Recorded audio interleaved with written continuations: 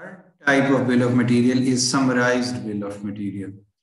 A summarized bill of material groups all components in a product structure and totals the quantity of each component used in the entire bill of material structure. So again, it has all the components in a product structure and totals the quantity. So it has both things, the components and the quantity. But what it does not have as compared to multi-level and indented bill of material is the structural relationship. So structural relationship are not shown, nor does it contain any information about how the product is made or assembled. So this is sort of limitation of this bill of material. So this lists the components that are required to make the final assembly as well as their quantity. And just remember that this quantity is the quantity required for one final product. But this bill of material does not show the parent-child relationship or assembly component relationship. It is just the listing of the components and the quantity that is required to make one product. That's it. So practically, actually, if someone from the mechanical background, they know that on engineering drawings, actually, this type of bill of material is shown.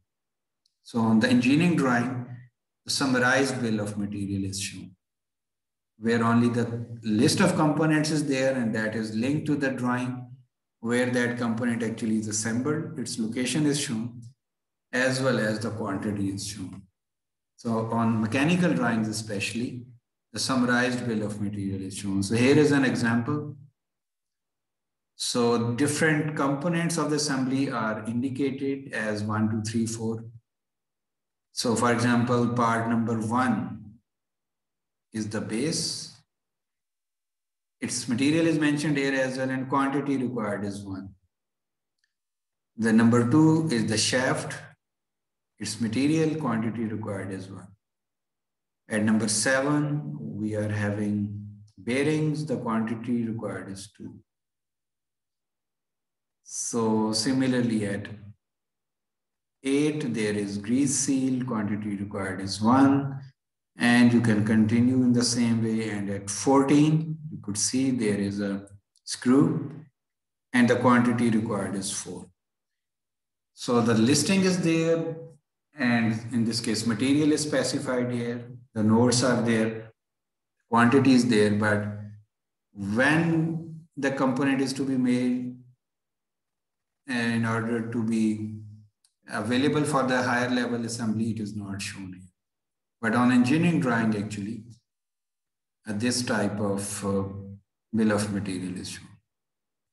Something like this. So again, the parts are numbered and they are explained here. Their description is there and quantity mentioned is there.